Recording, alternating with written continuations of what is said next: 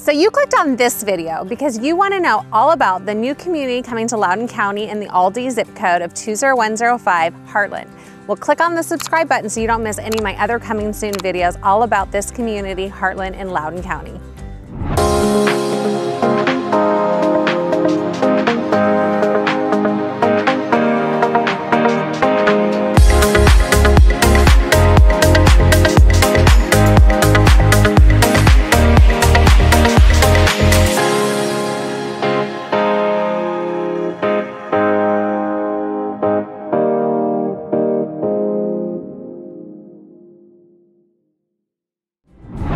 Hi everyone, it's Griffin with Loudoun Living here at Pearson Realty. Some of you also know me as the Loudoun Mom. We are back here in the new community of Loudoun County called Hartland. For those of you that don't know, Hartland is the newest community being built in 2021 here in Loudoun County in the Aldie zip code of 20105. Now remember, there's 4 builders that are going to be building here.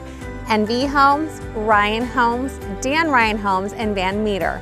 Van Meter has already started selling some of their floor plans in their first section here, and NV and Ryan Homes will be selling in the summer of 2021, and Dan Ryan should be selling later this spring. So let's take a look at where this community is now and how far they've developed. Hartland's gonna have some really cool amenities. There's a pool, a tennis court, a clubhouse. There's gonna be a fitness center, and I even hear a coffee shop in their clubhouse, and also a sledding hill. How fun does that sound in the winter?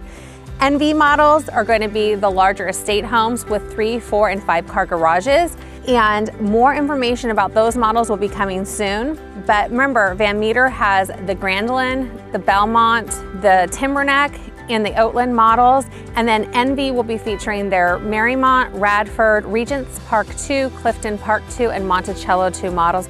We're still not sure about what Ryan Homes and Dan Ryan Homes will be bringing as far as their models here to Hartland. If you want any more information about Hartland or any other community here in Loudoun County, give me a call. I get people relocating and moving to the area all the time that want all the details on all these exclusive communities.